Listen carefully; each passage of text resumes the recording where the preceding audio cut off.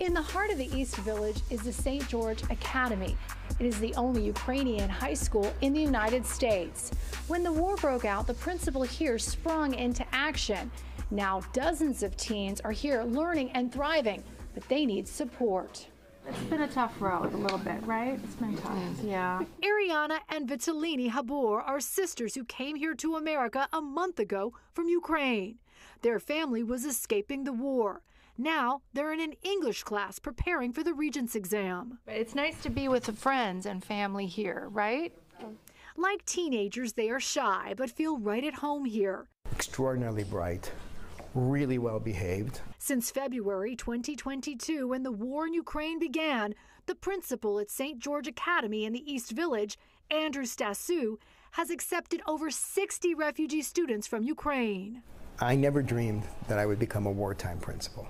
The children range in ages between 13 and 17 years old. Some of them have seen their homes blown up by a missile fire. Stasu says he has become not just a principal, but a crisis manager on a mission. You don't feel good? Yeah. Okay, you feel sick? Yeah. Each day, he listens to the needs of the families and tries to connect them to critical resources. I had some students who are falling asleep in class. I'm asking, why are you sleeping? And they're like, well, I'm in a one room with 5 people. As the months go by, there's still an overwhelming need. Now the school needs help. We've been helping Ukraine. Now the school needs help to help these students. And every day they live the war every day. Stasu says he needs to hire 2 more teachers and provide these children with laptops. They love their new home, but he says these children need the generosity of New Yorkers to help make it happen. I love being here. I really like New York.